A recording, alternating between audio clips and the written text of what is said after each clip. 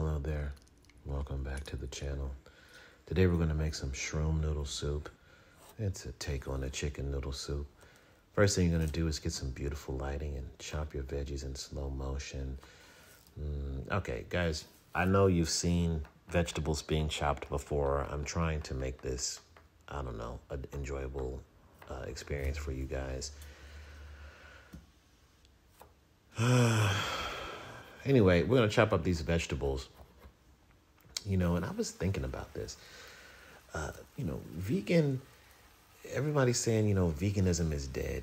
Veganism, nobody wants to be vegan anymore. It's all about the products, and that's not what veganism is about. And you're right, it's not.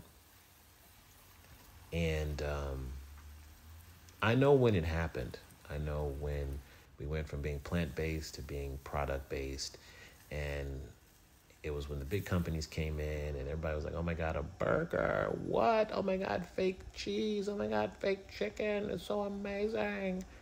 But really, it's just more processed stuff, right?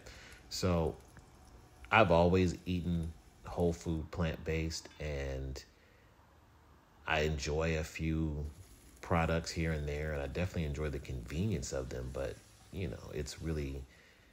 it's caused us to enter a vegan winter, much like a crypto winter, not because it's now winter and you're vegan, but I think that us as creators, we have to just continue to let people know that veganism is about vegetables. It's right there in the name.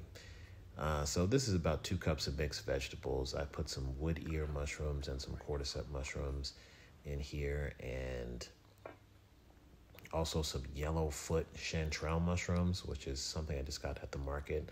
All have great texture. They all sort of give a noodly texture to it. Now, the cordyceps, which is the orange ones you see there, are great for like cognitive function, helps your brain work. So I love that for this.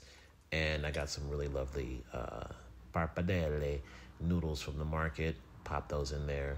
And this came out actually quite good. I mean, and you could tell when, you do a little dance, which is what I'm doing right here. So enjoy this and, eat more vegetables.